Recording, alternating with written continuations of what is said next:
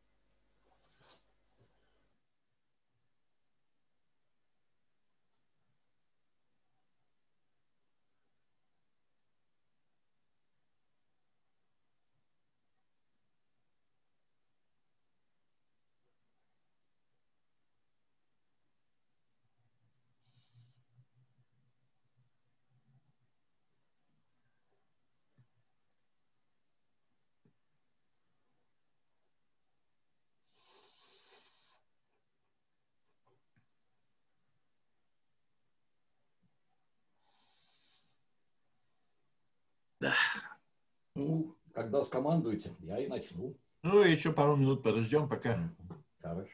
соберемся.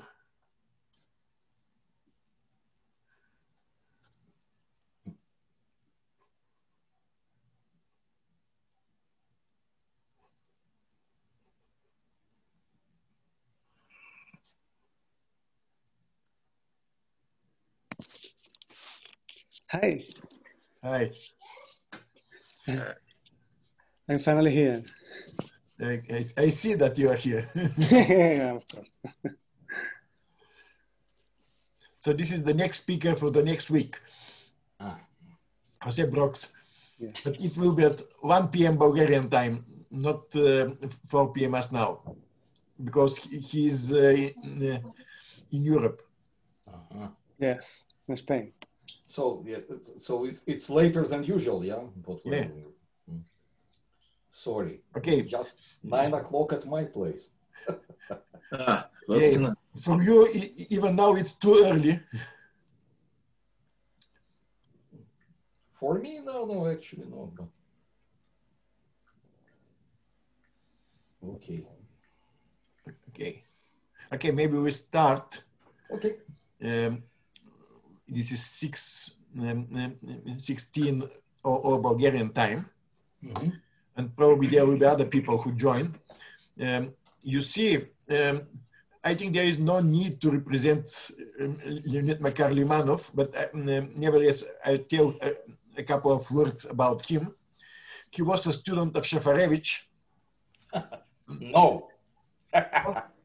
No, I'm sorry. You just, well, actually, I quarreled with Shafarevich on many occasions.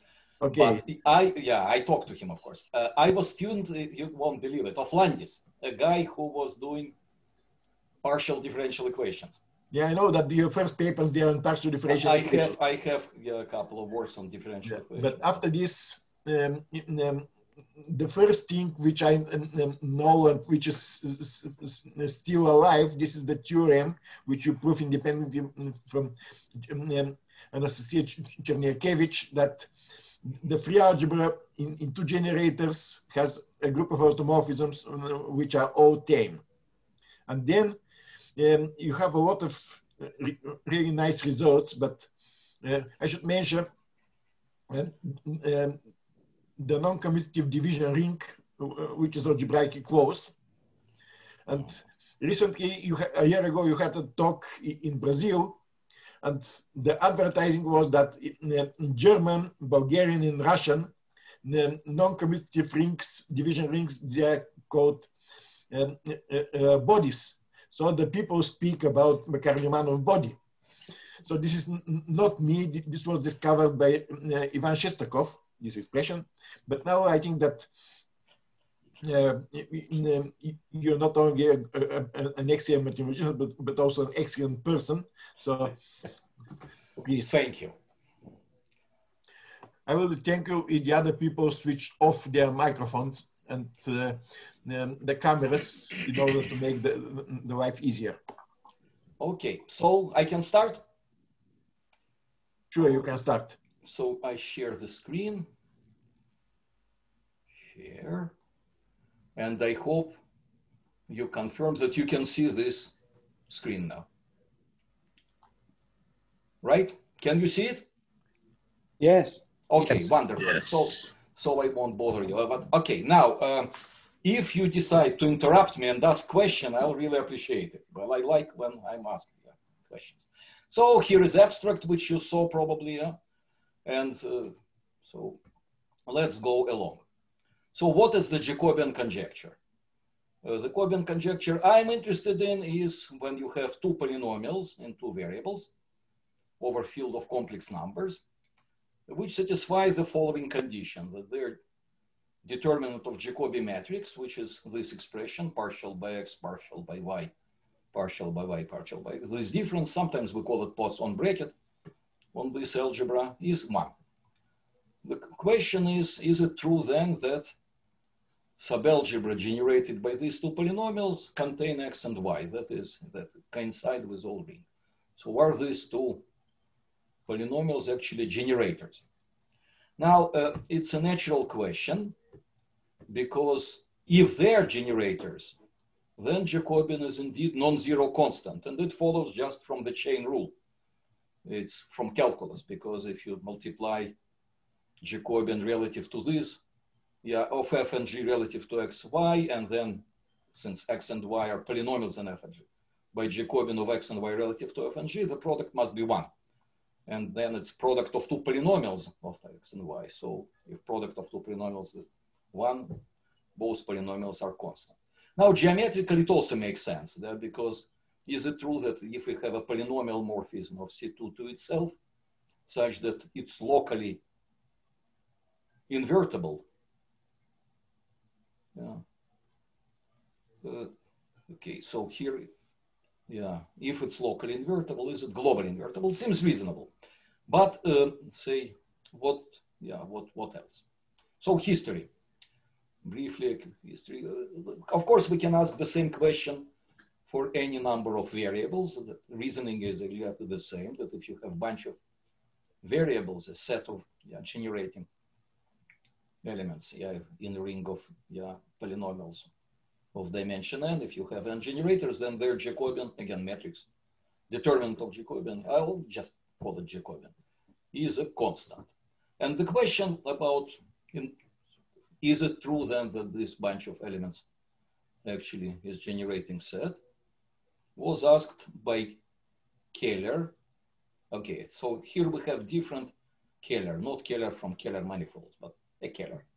Okay, in 1939, for reasons which I don't know, he asked it over in polynomials with integer coefficients. Actually, there is no difference, because if you have a counterexample not with integer coefficients, then in larger dimension, you can build a counterexample with integer coefficients. But apparently he had some motivation, I don't know. Now, what he checked, that if the map is birational, which is to say that the field generated by these elements with Jacobian 1 is whole field of rational functions, then indeed it's invertible not only in rationals, but in polynomials. So then it's true. Now, what else we can say? If n is 1, then it's trivial, right? Because if you have a polynomial with derivative 1, that's what it is, then it's a linear polynomial. And of course, it generates a ring of polynomials in one variable. Now, case 2. It was proved that it's true in 1955 by a guy named Engel. Again, it's not Engel from Leonid Engel, but a different Engel. It's a guy from, then it was Democratic Republic of Germany, eastern part of Germany. And that was his major work. And then several proofs appeared. And some proofs were even for arbitrary n. It was several works by Segre. Again, it's not the father, but the son, but anyway, it's actually he's quite a prominent mathematician. Then, interestingly enough, there is another proof by Grobner, you know, this Grobner from Grobner basis fame. He also proved, he thought that there is a proof by Segre, but he gave a different proof. Okay. So, you know, when everything is proved, still it's a beautiful question. So people were still thinking about it, maybe giving a better proof, but yeah, it's formulation very simple. It's attractive. And it's kind of a subtle problem, because I will show you on examples that if you replace polynomials by rational functions or by analytic functions, then it's not true. So there is something very specific in the fact that it's given by polynomials, that it's actually integral morphism. Okay, so sooner or later, all proofs with exception of Engel became wrong. And now the question became open for n larger than 2. And finally, Engel's proof turned out to be wrong. And the history, how it was discovered, is not completely clear. When I came to the States and spoke with Apyankar, he claimed that he knew about mistakes, but he never announced it. So an official announcement was done by Vitushkin in 1973 in a speech which he gave in Tokyo. And it's interesting. So around 1970, we with Vitushkin were meeting once a week thinking about this problem. And none of us can read German, I'm sorry to say. I'm very bad with languages. So what I suggested that he will take a couple of his graduate students and force them just to read it with dictionary, and until they will hit some place where they confused. And pretty soon they provided us with such a place. And then Vitushkin wrote a letter to Engel asking him to tell some subtle point there what is going on. And he didn't answer. So Vitushkin wrote another letter. And the answer was the following. I gave a talk on Shefarevich seminar, Shefarevich was mentioned before by Veselin, and everything was happy with this. So don't bother me, please. Then I tried to find people from the seminar who would explain me a proof, and nobody could. So Vitushkin wrote to him again, look, either you tell me how to prove this or that, or I'll announce that there is no proof. And he never got an answer. In the meantime, he signed a letter. I don't know whether you know it, but there is a famous letter of 99. 99 mathematician protested that Yesenin Volpin was put in psychiatric hospital. And so he became невыездной. So he was forbidden to go abroad for several years. And that was his first trip. And so he gave a talk. Yeah, there. He gave a talk there. Anyway, so for example, in 1973, Campbell, who is one of the people who really knows the Jacobian conjecture, wrote a paper where he proved that if this extension is a Galois extension, so if the field of rational functions over the field generated by F is a Galois extension, then it's indeed automorphism. And in this proof, he was assuming that Engel is correct, not that he needed it. And then, you know how it's a lengthy process of publication. And then he knew that from Vitushkin that it's wrong, and so he added it as a remark in proofs. So next important step was a paper by Bass, Connell, and Wright, which was published in the Bulletin of the American Mathematical Society about Jacobian conjecture. They didn't know, but technique, major part of their technique was actually discovered by a guy named Yakzhev, who published it in Siberian mathematical journal, so nobody in the West actually knew about it. At that time, it was not translated. So anyway, and problem became very popular, and popular to such a degree that I think now it's in last classification, there is a special subrubric devoted to it. So that's your brief history. And now let's talk about what can be done. So there are two schools of thought for Jacobian. One is that for 2 it's correct, and I personally think that it's correct for 2, but that it's wrong for sufficiently large n. And that's rather typical for problems in affine algebraic geometry, that something is correct for small n and then becomes wrong for large n. Say, recently, Nina Gupta showed that this classical question about cancellation, which is ascribed to Zariski, which is not quite what Zariski asked, is wrong in dimension 3 in a finite characteristic, but in dimension 2 is correct. But anyway, so that's one. Other one is that it's correct for all n. Now, if it's correct for all n, then that's exactly technique which was developed by Yagjev and independently by Bass and company of the following approach. By adding variables, you can simplify polynomials. Say, suppose you have x mapped to x plus y in power 4.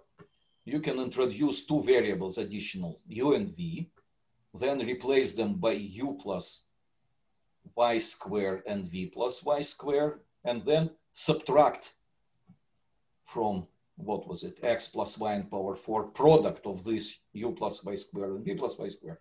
And then it will become smaller. And since this is an automorphism, if original thing was a counterexample, it stays counterexample. So with this approach, you can reduce your polynomials. So xi go to fi, all degrees of fi are less than 4. Then with some chicanery, you can make it actually the following, that fi is xi plus purely cubic form. And so it was for many years. Then there was some work by Zelinsky, I think, that actually these cubic forms are cubes of linear forms. But finally, and that's the end of the line in this kind of development, it was shown that if there is a counterexample, then there is a counterexample of this form. Fi goes to xi plus partial derivative by xi of some form, homogeneous form of degree 4. So then this part become actually, if you look only this part and then you take Jacobian, then Jacobi metrics become a Hessian of this function. And then you can ask nice questions about. So example of a question from which Jacobian conjecture would follow. So suppose you have a homogeneous polynomial f of degree 4, which satisfies the following condition. That Laplacian operator, this is standard Laplacian operator, applied m times to m's power of it is 0 for positive m. Is it true that if you go far enough, take enough m which is large enough, then this condition, would it imply this condition? That actually f in power m plus 1 will be killed by m applications of Laplacian operator. So it's really interesting, and from this Jacobian would follow. That's kind of cute. There's actually this approach was developed by Wenhua Zhao, I think. I keep forgetting his name, though I met him on many occasions. And actually it was started in the work by Olivier Mathieu, who wrote this interesting paper, Some Conjectures about Invariant Theory and Applications. So it's something like this. Suppose you have on a circle trigonometric polynomial such that integral over the circle of this polynomial and all its powers is 0. Is it true then that if you multiply this polynomial in high enough degree by another trigonometric polynomial, then this integral is also will be 0? So it's not for circles, but for compact Lie groups, but it's kind of interesting and new approach, which is not really well developed. There's some dubious statements in this paper, but the idea is certainly good. Okay, so here is her history, here is approach, and now I'm forgetting about, known cases, known cases. So when it is correct, if the powers of the right sides, these images of xi are less than 3, then it's a work by Stuart Wang. Then there is really peculiar result of the following nature. If all coefficients are real numbers, linear part is identity, and all other coefficients are negative, then it's again automorphism. It's some kind of a Brouwer principle thing, whatever. Now, as I mentioned, if this is a Galois extension, and there are several actually papers on this topic. There is a paper by Campbell, which I mentioned. There is a paper by Razar. There is a paper by Wright, and also Ernest Winberg, the name who you probably know, unfortunately, passed away recently from COVID. He was actually interested in Jacobian conjecture. He also proved that in Galois case, it is automorphism, but he never published it. Okay, so now we can, I think, forget about n-dimensional case, and let's talk about two-dimensional situation. So why is it difficult? Because, as I mentioned, there is something specific about polynomials to make it true if it's true. Say, if you take two analytic functions like this, their Jacobian is certainly 1. And it's far from being 1 to 1. It's actually pre-image of every point is infinite. Here is example of a couple of rational functions such that subfield generated by them is proper subfield. If you take x squared and half of it, then its extension has degree 2. Infinite characteristic, of course, it's wrong. It's even wrong just in one variable case. If you put x to x plus x in power p, where p is characteristic, derivative is 1, but it's certainly not a generator. Okay. So the difficulty is the following, and a lot of people gave proofs thinking that this mapping is proper, because then, since it's locally okay, you will have a algebraic function looking at, say, at x as algebraic function of f and g. It will be algebraic function without singularities in a affine plane, and then, of course, it is a polynomial.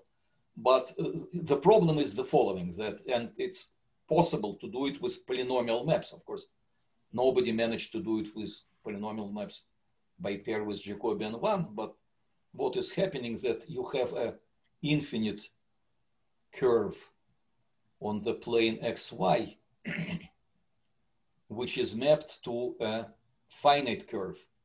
So point in infinity here goes to a finite point here. And that's the problem. If somebody would manage to prove that it's not the case, then it would be done.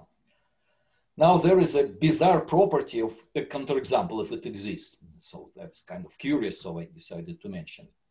So suppose you have a counterexample. Then there is an algebraic curve on this plane, and algebraic plane on this curve.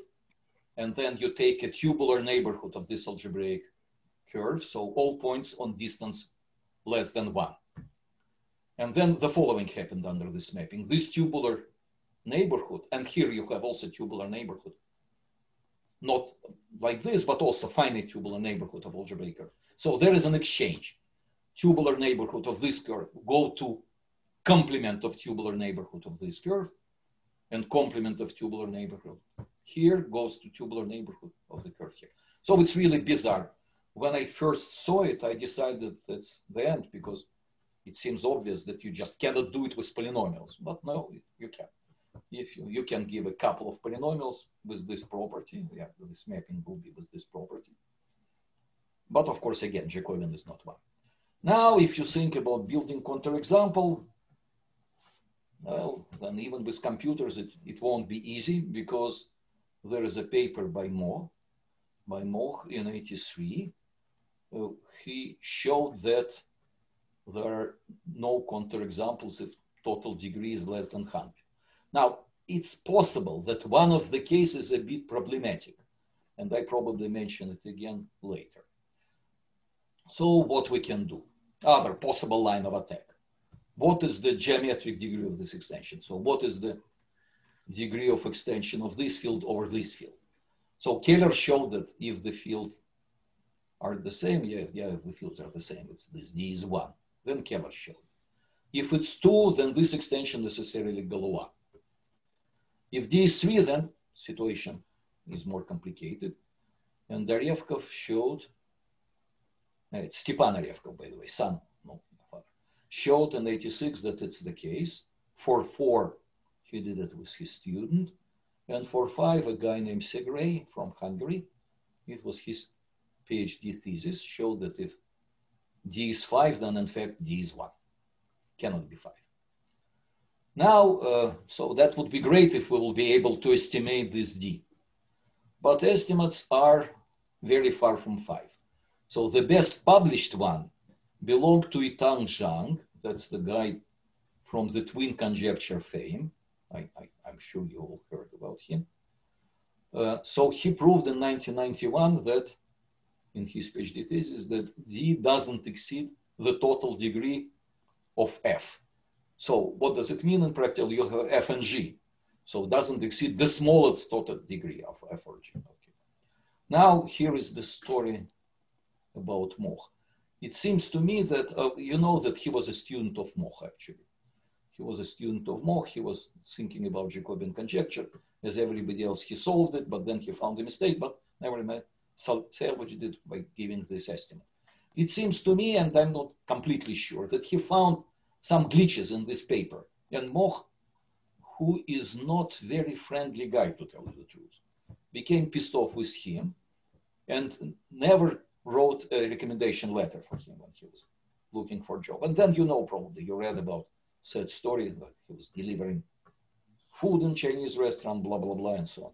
Anyway, so that's it. So what we're going to do today is to improve his estimate, but still it's very far from 5. It depends on degrees, and so there is no much hope to proceed in this line of research because it's becoming more and more difficult. And so.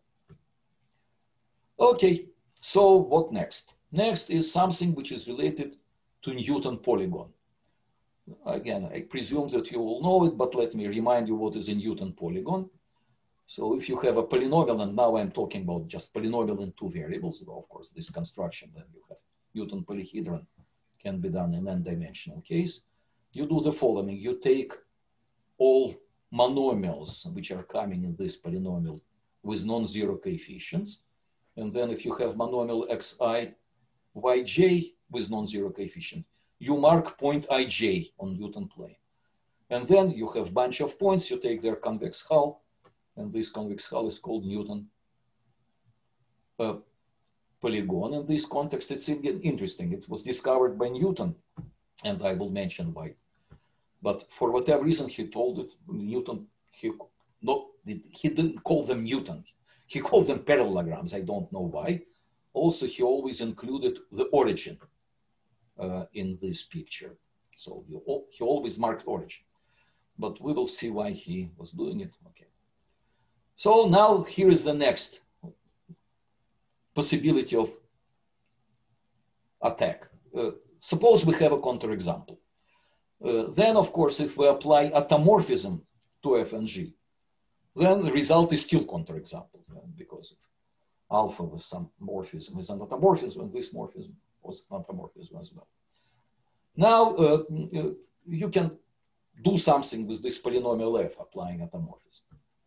And it's known for many years that if counterexample exists, then there is an automorphism such that Newton polygon of this automorphic image of f contains a vertex mn. Again, different authors. I prefer, for whatever reason, I don't know, that n is larger than m, and m are not equal, of course. You can always switch x and y and then make m larger than m. Anyway, so here what is known. So n is larger than m, larger than 0. So you have this vertex. You have vertical line. You have line parallel to bisectrix. And your Newton polygon has this vertex and sits inside of this trapezoid. So it's known for many years, and I don't know, there may be more than 10 works explaining it from different positions. Now, actually, it's interesting that the technique which allows to do it was developed by Diximier in his rather famous paper in which he described the group of automorphism of the first Weil algebra, of a non-commutative algebra. It's algebra with two generators, x and y, in relation xy minus yx equal to 1.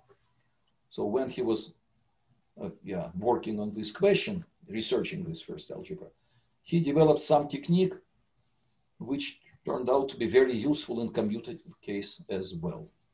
So here you have brackets, commutators, and they're replaced in commutative situation by Poisson brackets, and that works. Okay, so how you can prove that there is an automorphism with, which makes this counterexample having this shape? It's because of the following. So if you take a Newton polygon of your polynomial, I think I made some lousy pictures, but anyway, I'll look at them later. Then if you take an edge of this, then it corresponds to a leading form of your polynomial relative to some weights. It's not necessarily homogeneous. Homogeneous, it's when weights are 1, 1, so it's then parallel to bisectrix of the second and fourth quadrant. But if you give different weights, then you will have, say, weight of x is 2, weight of y is 3, and then you're presenting your polynomial as sum of homogeneous components, and then you have leading component.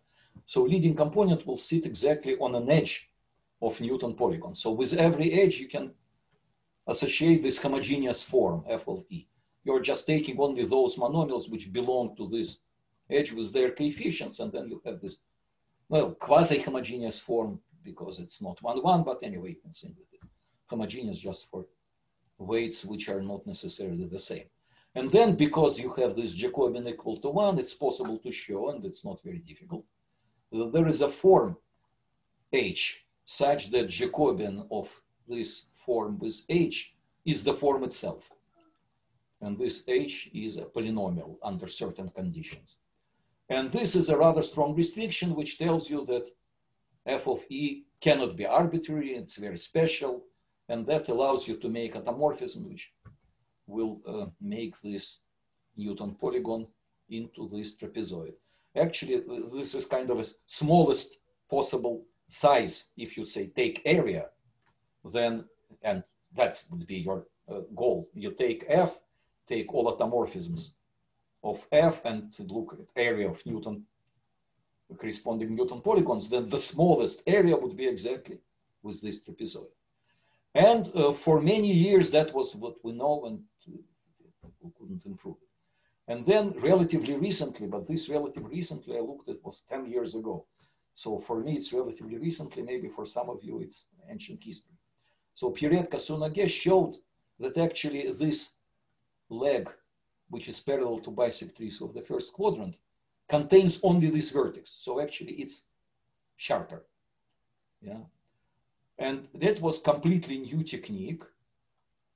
And it is based, it turns out, he made a rather delicate research of behavior at infinity of these algebraic curves given by f is equal to constant.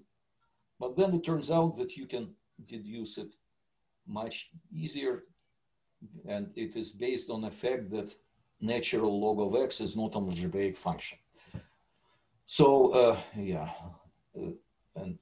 so that's what it is.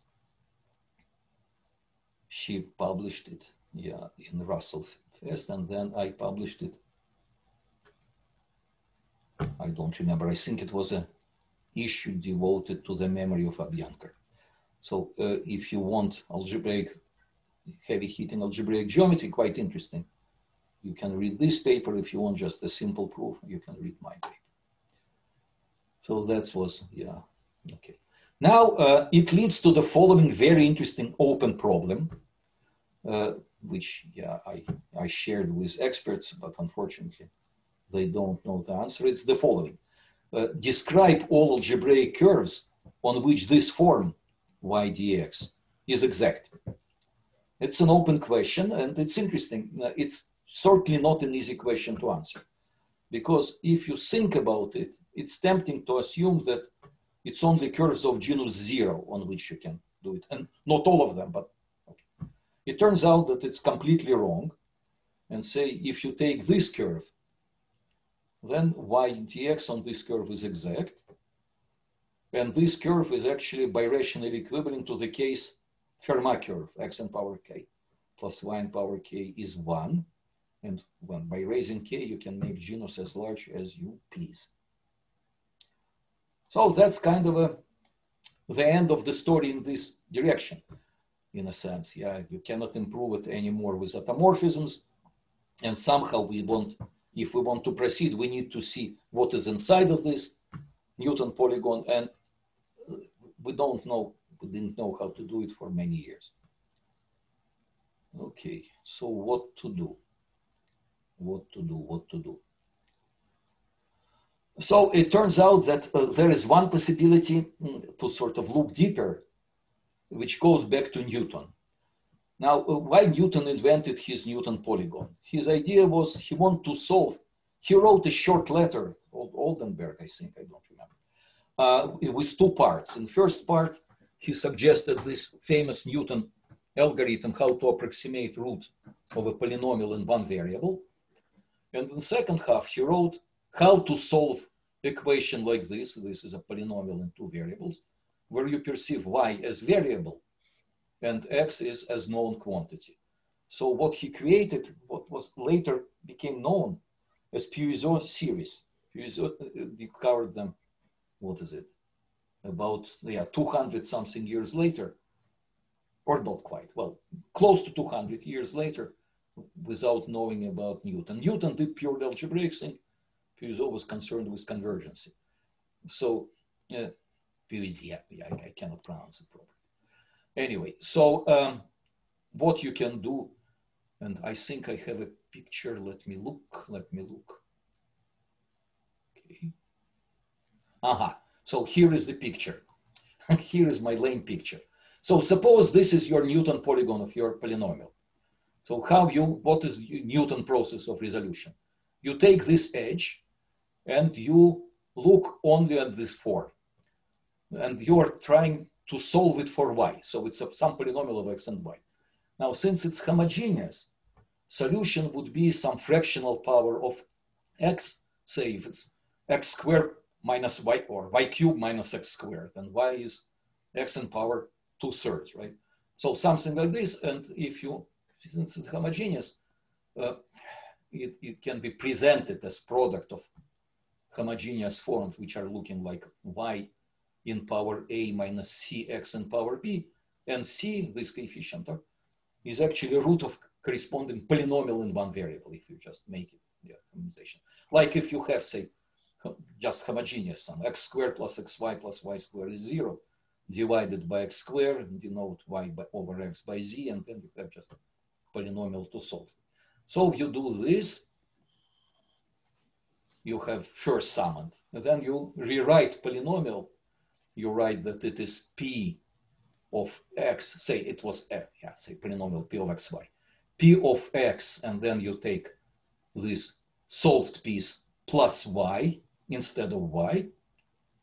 Then, of course, fractional powers of x appear, and you have next Newton polygon. In this next Newton polygon, there is this curve, which was maybe longer or shorter, will become something, and then will be next edge attached to it. You use this next edge to find next summand. And you proceed, and so after infinitely many steps, you will get a solution. Picture will be something like this. This line will become horizontal. So no points here, so when you plug y equal to 0, it is 0. So let's look what I wrote here, probably some explanation here. So by iterative process, starting with an f, take edge, solve equation this. It's quasi-homogeneous, you can solve it. Here is this example. Then consider this Newton polygon, next term, in solution, which is next edge attached to the modified E is responsible. And so on. So you have what? And you have two possibilities. So if your polynomial has degree n in y, it has n solutions by decreasing powers of x, and then solutions by increasing powers of x. So you're getting n pictures like this. And these pictures describe the same polynomial. So somehow they should be mysteriously connected. It's not clear how, but one should determine another, but it's completely not clear how to do it. And also how to connect expansions by decreasing powers and increasing powers. That was bothering me. And then I saw some way how to connect all these pictures.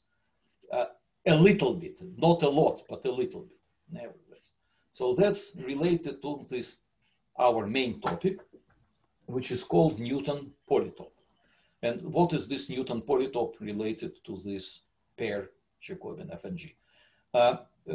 Since the shape of F and G is very special, actually this triple is not arbitrary. It's not arbitrary generator. It's this X in which your Newton polygon for F is nice. And because, by the way, of Jacobian condition, Newton polygon for G is actually similar to Newton polygon of F. So it's again, trapezoid, whatever. So you have an algebraic dependence of these three polynomials. Why it is the case, you can look at F and G polynomials in variable y over this field. Then, of course, all of us know that two polynomials and one variable algebraically dependent. So you can write dependence. Of course, you can make it irreducible.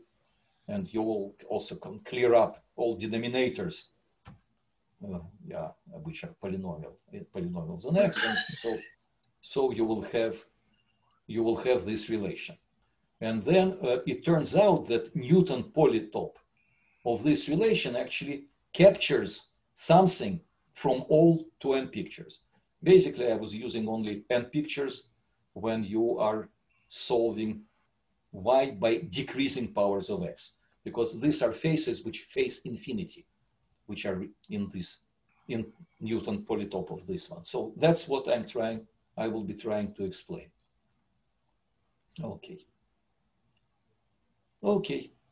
So there is, it turns out that the right way to look at it, and that's the difference. That's a little bit of a breakthrough. So of course, people were thinking about this dependence, and they were always thinking about x as algebraic function of f and g. Here I replaced f and g by variables just to write formal dependence, right?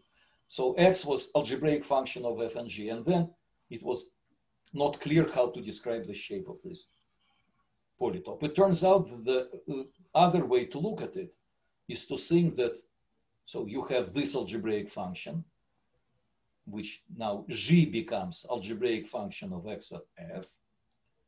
You also have this expression, f is, replacing f of y. Then y becomes algebraic function of x and f. And so these algebraic functions turned out to be very much connected. And that allows us to describe the faces and edges of this polytope, of Newton polytope of this relation. And that's kind of interesting because these edges, as I'm saying, is capturing something from all n pictures. So what is the necessary ingredients for this? First observation is that y belongs to the field generated by x, f, and g. Or even if you fix x to some constant, then still these two polynomials on level of a field generate all field. And this follows from Leroth's theorem. This follows from Leroth's theorem because if you remember what Leroth's theorem tells you, that if you have two polynomials in one variable, or well, actually two rational functions in one variable, then subfield generated by these two rational functions is field of rational functions. Actually, if it's, if these two rational functions are two polynomials, then actually this subfield is generated. You can choose generator to be a polynomial, and that's the key of explanation, because if f of cy and g of cy are polynomials of Ry, some polynomial, then just because of Jacobian conjecture, you make some computations which probably don't need to bother you with, but it turns out that then when you take Jacobian and substitute x equal to c, then it belongs to the ideal generated by derivative of this polynomial, which generate subfield generated by f of c and g of c. And then, of course, since this is 1, this derivative better be constant. So this polynomial is linear. And that exactly means that subfield generated by these two guys contains linear polynomial, therefore contains y. And then, so that's nice observation. And then there is a connection between roots of this polynomial, and so y is perceived as algebraic function of x and f, and g, which is perceived roots of this one. So what is this connection? Gi is actually this little g computed in yi, and yi is some rational function which appears from this statement. A rational function which appears from this statement. So there is this wonderful interplay. There is this wonderful one-to-one correspondence between roots. So here now is some explanation about leading forms. Again, not really necessary, I think, for us. But so what is it? Weight degree functions. So if you have polynomials here, you're ascribing some weights to variables. So not like in standard situation when weights of all variables are ones, they're different. And then you can present any polynomial. So then weight of a monomial is just sum of the weights. That was it. Alpha is were weights of xi, and now just added. And then for a polynomial, you have support its collection of all monomials, which was non-zero coefficients. And then degree relative to this weight of this monomial is maximum of degree as polynomial of maximum of degree of appearing monomial. So you're getting some function which actually has all properties of degree function. Degree of product is sum of degrees, degree of sum is doesn't exceed maximum, and so on. Okay. So, and of course, you can write polynomial as sum of homogeneous forms, homogeneous relative to this weight. And then this leading form, the heaviest form, would be its leading form. Now, if you look now at monomials which appear in Newton polyhedron, and you look at a leading form corresponding to some weight, then corresponding part of Newton polyhedron is a face.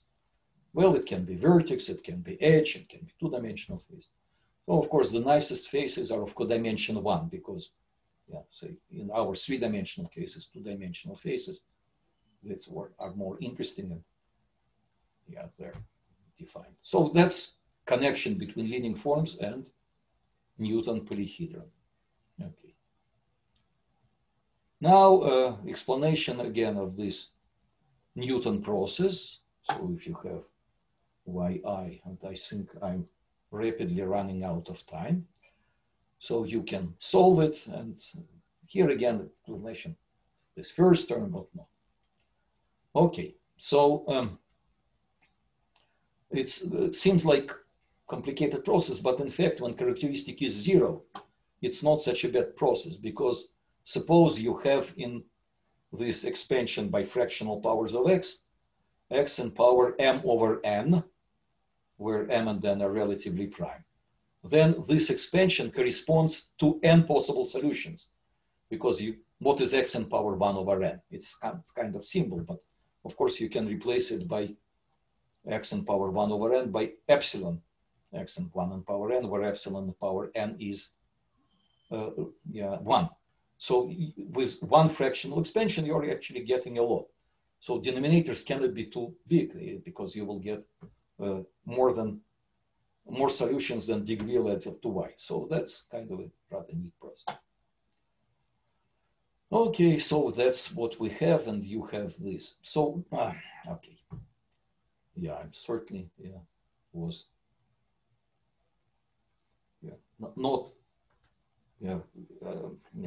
my time frame is certainly not right. But now you have this Newton polytope, and it contains information about different pictures. So how it is containing? If you take a face of this polynomial, two-dimensional face, then you consider corresponding leading form, then you take irreducible factors of this form. Now, if this irreducible factor is some connection, some relation between x, f, and g. And that's the forms which are interested in, where irreducible factor of this form, which contains all three variables. Then you can start solving it for g. You can use Newton process to start expressing g as algebraic function of x and f. And then you will get something which doesn't depend on f only because x is involved. And then it leads to situation that there is a form in xy which represents the leading form of f. There is a form in xy which represents the leading form of g. And this commutator of these two leading forms must be 1, because otherwise Jacobian won't be 1. So you have some nice pictures along these lines. Yeah. How many minutes do I have left? 0? Somehow, yeah. Okay. You have maybe 10 minutes, but you can continue because. Okay. Okay. So a little bit more. I think it's okay. Okay. So now there is also some information how to. Well, if you thought about it, as I mentioned, if you have two polynomials and one variable, they're algebraically dependent. And the standard way is to write some big determinant, so-called Sylvester determinant or whatnot.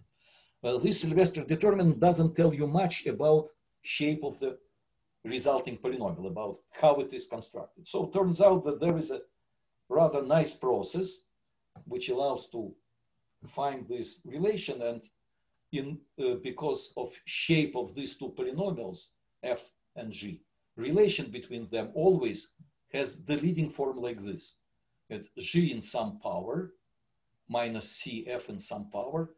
Because of Jacobian condition, the leading terms are proportional to each other. Yeah, all in power nu. There is some coefficient depending on x. And this a and 0 and b0 are relatively prime, while a0 by n is degree relative to g, and b0 by n is degree relative to f. So these are actually top degrees. So there is a neat form. And then there is, yeah, something further on. But so Newton polytope of this situation contains an edge which corresponds to this one. So this is an edge, right? Because leading form would be the top power here of x. So it will be x and power k multiplied by this. It's a homogeneous thing, and it's correspond to edge in Newton polygon. Now there are next observations. From lemma on y, it follows that degree of p relative to g is actually degree of f relative to y. Here it's y. This field over this field, yeah, of course, the extension is by g, right? So it's of this extension is equal to degree of this polynomial, right, relative to g, this one. On the other hand, we know that this is c of xy over c of x, so then it also degree of y. So, of course, similarly, degree of p relative to x is degree of g relative to y. So that's what you have. Next, the following observation. If you put instead of x lambda, then the same is true for relations of these two polynomials. Okay? Now, you remember the shape was that leading term was x in power m by y in power n. So whenever you put x not equal to 0, resulting polynomial still has power n relative to y.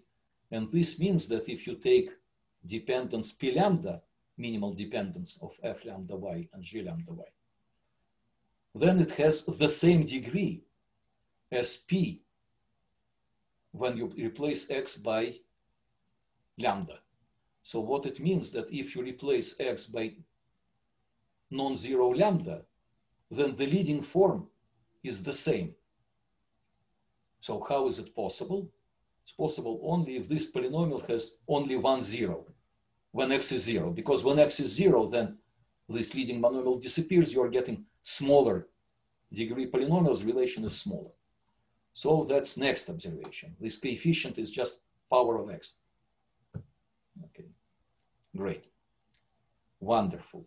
So then what you'll do after that, you divide by this. So this is P0 of x. You divide by this. You're getting after that polynomial monic in G, right? Because now this form is what you see. It becomes monic in G, monic in F. But it may have negative degrees of x. Okay. Yeah, because when you divide by x and power d, you can. So now our next idea is to show that actually there are no negative powers of x, so that this coefficient was actually just constant. And why it is the case? So imagine now you have this Newton polytope, and I always perceive it like this, that plane FG is horizontal, x is vertical, unusual maybe. And here you have this edge corresponding to this form. And this edge, of course, is contained in two faces. Upper face, which is called FA, phi A, and lower face, phi beta, phi B. Okay, phi B. And what I want to show is that actually phi B is flat. So what am I assuming? I'm assuming that there is a negative power of x, and that's what I want to bring to contradiction. Then f beta will be below the floor. It will be below the floor. And of course, it's not parallel to x-axis, right? Because there are some negative powers of x. It will be some slanted plane.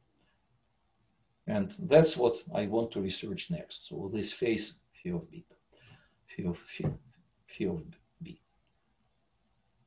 So if it's the case, then I can take weight of x to be equal to 1. Weight of f and weight of g will be negative numbers. Of course, there are some rational numbers. Yeah, because all points involved are integers. Okay. Now, next is, and since I'm running out of time, let me be brief. You look at this face, and this face, that's and corresponding leading form. You expand it factor it in reducible factors. And next claim is that all these factors cannot be just depending on two variables, because if they all depend on two variables, then it's a homogeneous form like this, of course, with weights 1 and rho, homogeneous form like this with weight 1 and sigma, and homogeneous form like this with rho and sigma. Newton polygon of this is interval, interval, interval. So if just one interval presented, it's impossible, because we have already interval and some additional points. If you have product of only two things, then it's a parallelogram. Or it is a polygon with 6 sides, where opposite sides are parallel and the same. And just by multiplying, this Minkowski multiplication of polynomials. So of polygons. And FB cannot be, because it contains this long edge. And whenever you cannot have another edge parallel to it because it all sits in this triangle. And triangle with this base E, and then it becomes just smaller and smaller. So if you draw a parallel line to it, it will be shorter. So because of that, you have a factor which depends on all three guys. And then it turns out that it is supported by forms of one of this. If you take one of the solutions, so I have to skip it. I have to skip all these. And so what you have some partial solution and Newton polygon of this partial solution. I didn't finish here, you see it's a hat. So this is, in terms obtained in Newton process. So then this Newton polygon of this expression. And it's again, in Newton polygon, though, there are fractional powers of x, but never mind that. And then you plug the same expansion into G. So this pair, because of this substitution, still has Jacobian 1. And then there are two edges, which when you look at them and look at the forms, that these forms have Jacobian 1. And that's rather easy to bring to contradiction. So here it is. You have these two edges, and this Jacobian cannot be 0, so it must be 1. And now I'm looking at the picture. I think I draw a picture here. I tried. Okay. I drew a picture. So this is an edge which supposedly supported y. So here, what is it? So here I have. So here is resolution by increasing powers of x. So you started with this edge, then with this, and then you're proceeding. Now there is this edge, and since by the process mn sits somewhere above it, below it, right? Because here is mn, right? And so this edge below it. Okay. So now here how it works. It turns out that rho, you remember, was negative. Weight of x is 1. It turns out that this edge, if you extend it, runs through the point rho, because otherwise that's the way it must be. And this other point is on level 1 minus sigma. And rho and sigma are both negative. So picture is like this. This is 1 and 1. So it intersects this bisectors in low point. It intersected here.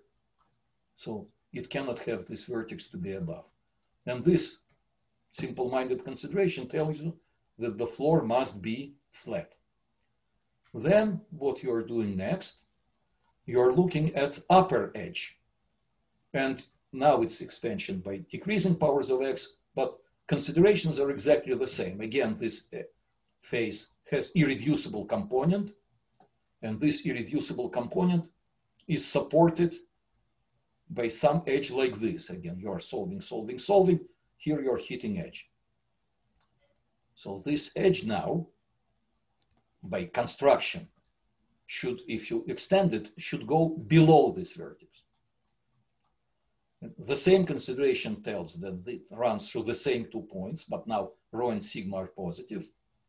And so if you look at this ray and write the condition that it sits below, that m and n is above it, and also you recall that rho and sigma are related, right? Because they have this, you remember it was h g in power a0 minus f in power b0. So a0 sigma is equal to rho b0.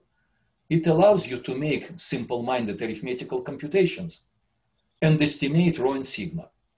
Okay, so it's very straightforward. If you have this line, how this thing sits at this point, mn sits above it, and you're getting estimates for rho and sigma like this. Actually, you can make them strict because certainly this edge, what? It's the next picture, right? This edge cannot run through this point because then it will hit x-axis in a point which is smaller than 1, and it's impossible. So it's a strict inequality, which is, of course, not this important. But be as it may, after that, since it's a homogeneous, if you extend this upper face, which may be not, FA, it may be not necessarily triangle, but it will hit x-axis, certainly on or above degree point of x. Okay, so then you can estimate this degree, and so that's what you're getting. Where b0 and a0, you always can assume that degree of g relative to y is larger than degree of f, not divisible by it, because otherwise you can go to smaller pair. So you're getting this estimate, which is certainly better than Zhao's estimate. And now to finish up, what you have here, you can show that all edges of NP are not slanted.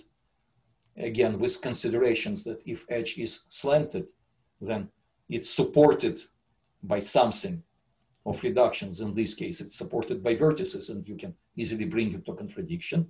So all edges are parallel to coordinate planes.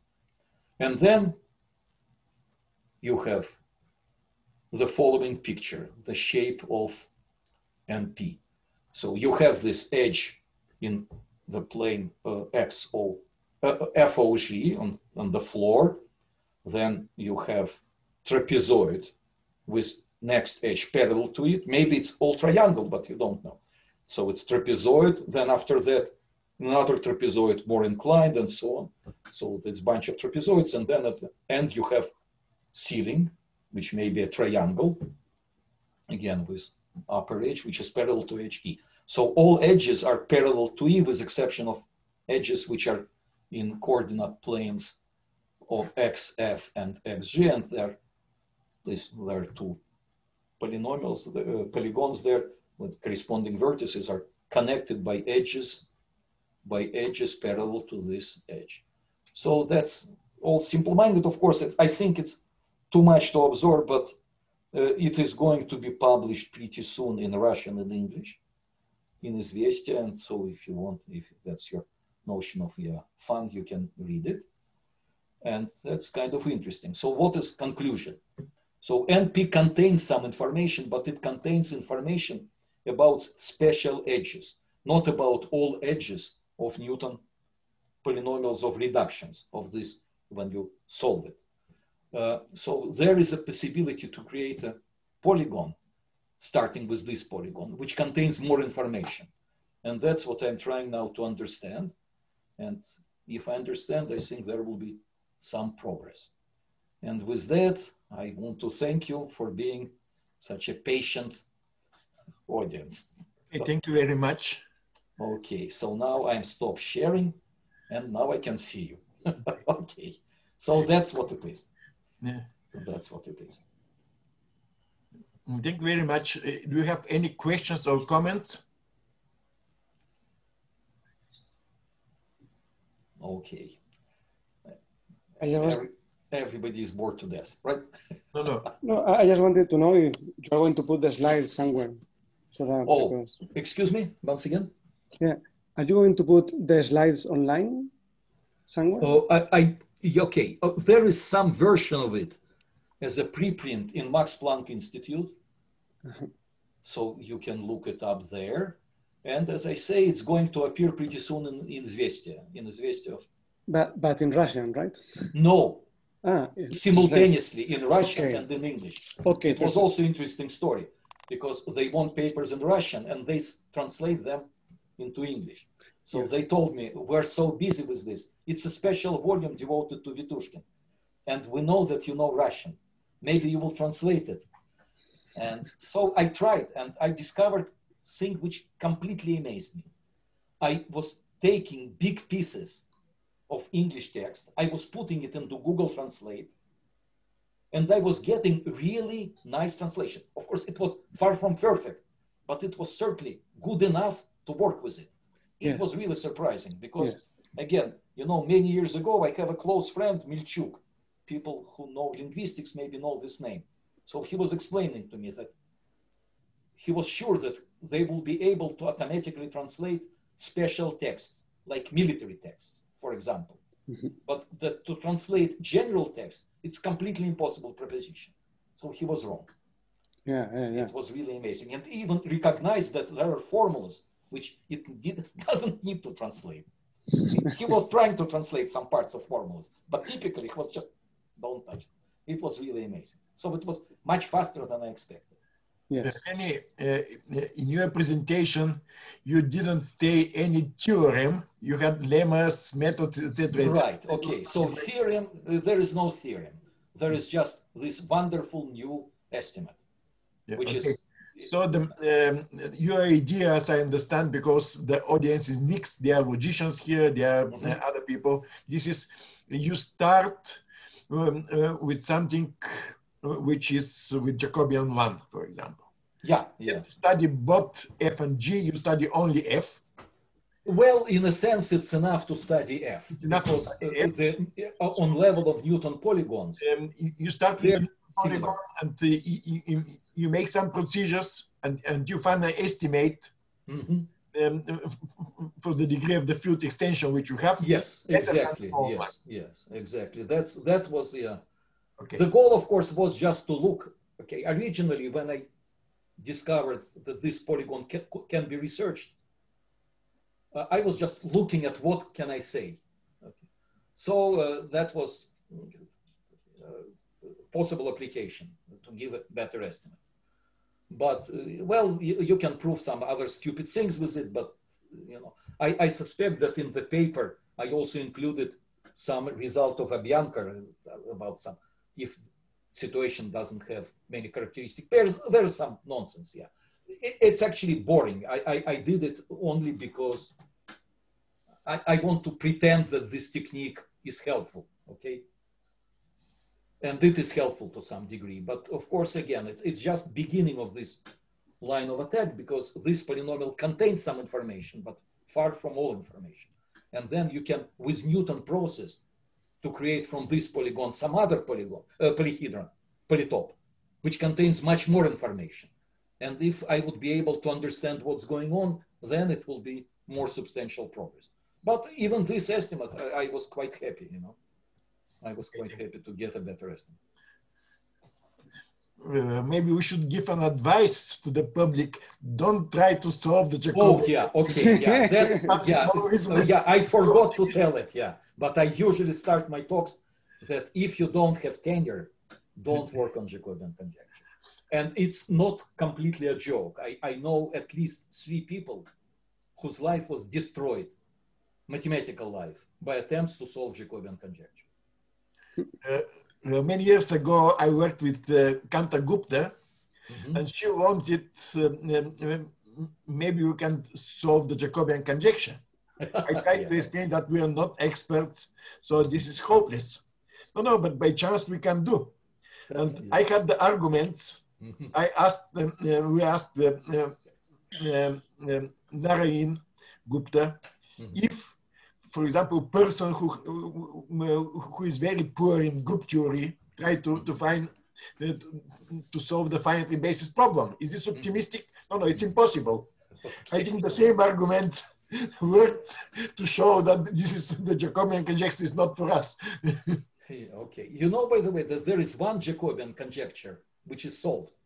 Okay, if you take a free algebra with 2 generators, and it's characteristic free, and you take 2 elements such that their commutator is proportional to commutator of generators, then they're generators.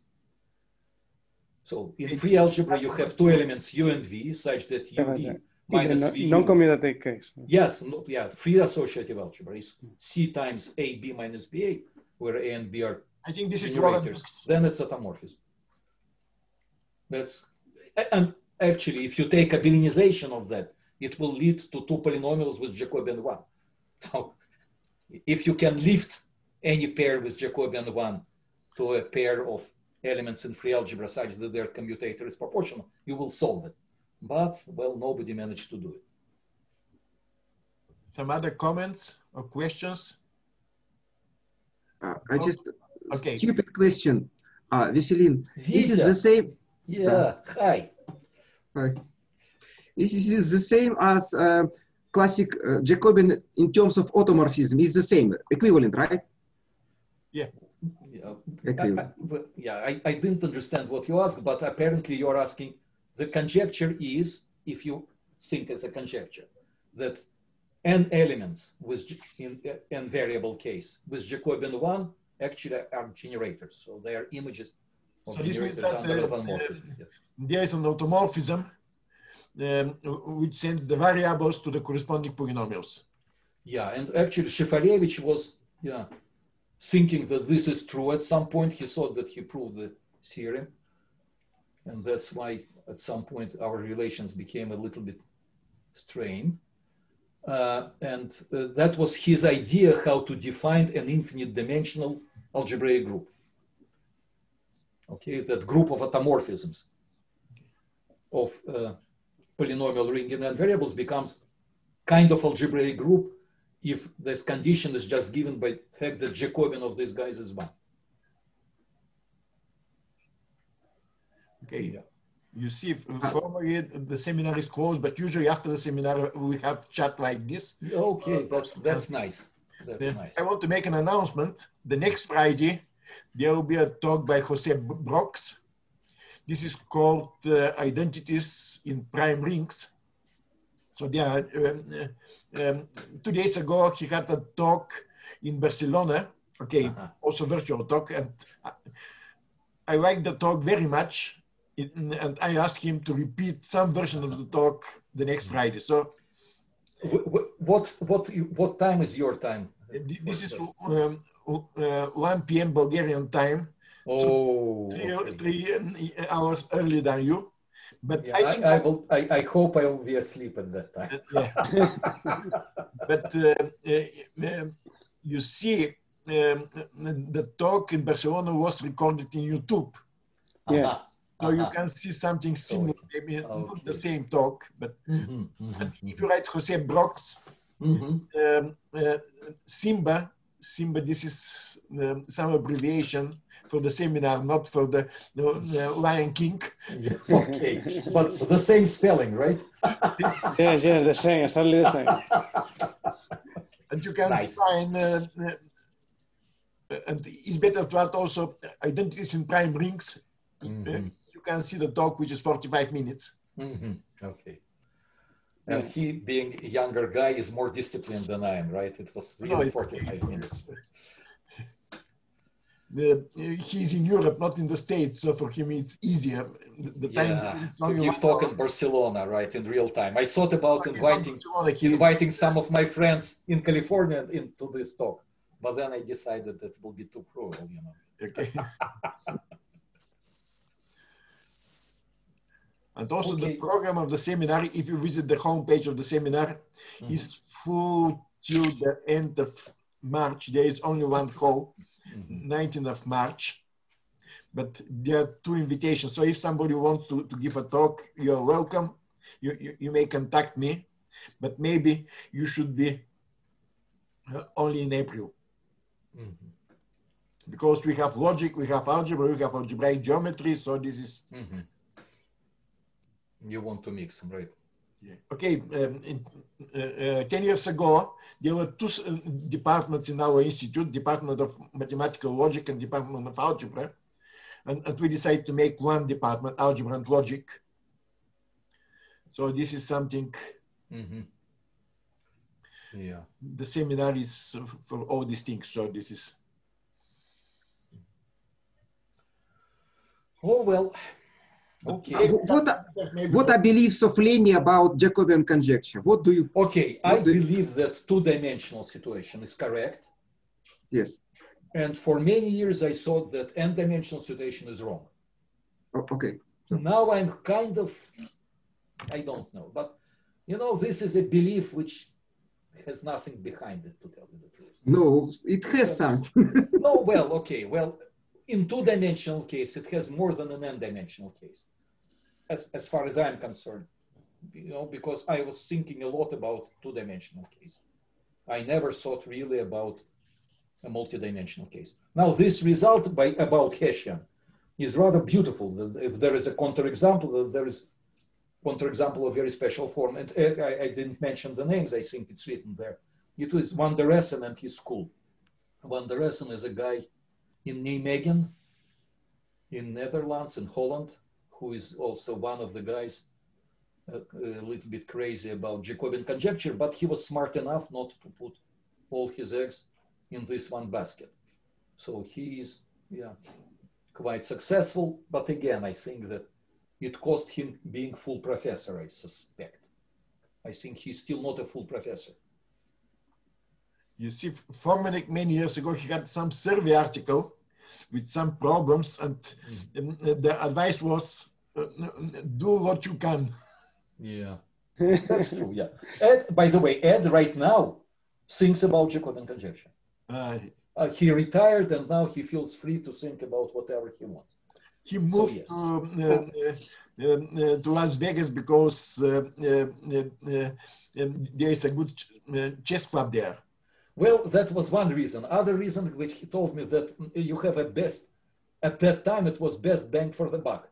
So you could buy a good house there cheaper than in other places.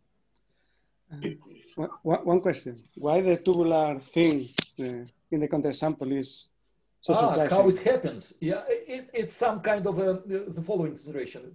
You certainly know this.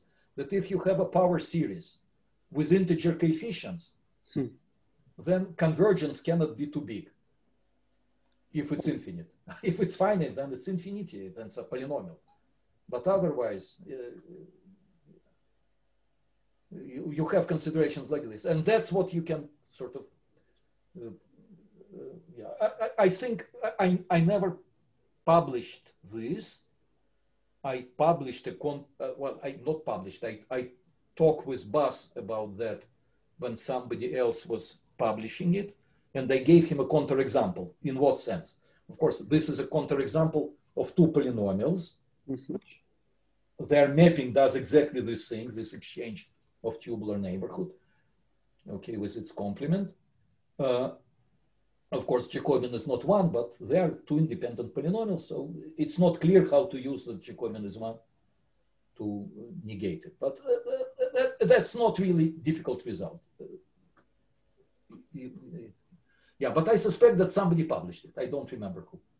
Okay. Yeah, but again, I was really excited when I discovered it. You know, I also, like everybody else, I proved Jacobian conjecture many times. One time I was developing a series and I forgot to divide coefficients by n factorial. You know, well, and they become, then convergence became infinite, and you know, everything was fine. And then maybe in the morning the Jacobian conjecture is true, and in the evening you have a counterexample. Exactly. Well, there is a famous joke about Rudin, who actually said that he was talking, I don't remember with whom he told, well, we should prove this theorem as fast as we can before Alexandrov built a counterexample. Yeah, you know, the geometer who was in Leningrad and then in Novosibirsk. So, well, okay. Okay, so it was a pleasure to see all you. And Vitya, are you in Brazil right now as we speak? Yes. Okay. Just I have a small just about Google Translate. Yes. Everybody who knows Slavic languages put in Google Translate Lie algebra or Lie super algebra. Try to translate to Slavic languages like Ukrainian, Czech. You will see wonderful translations. Really? I think yes. the only translation which is really good is to English. That's my no from Lie. No, yes, when you translate, because Google Translate everything via English and everything that's is mixed. the problem. Yeah. So if you remove the say, so I tried with Italian and it was complete garbage. But I found some other site. I don't remember which one. I had another experience with Google. I was in Hungary for some exchange program, and before I had to fill in some papers, and the lady from the institute, the counter there, she sent me a message with a Google translator. So in all the place, instead you, I was he. Then I answered, dear doctor, somebody. The answer, I am not a doctor, I'm a human being. The next thing was, dear Mr. somebody, I am not Mr. I'm a female person. Okay. Так вот, Lie algebra на Ukrainian is translated as algebra брехни. That's great. That's fun. Lying algebra. In Czech language, les algebra. Les algebra. Okay, check.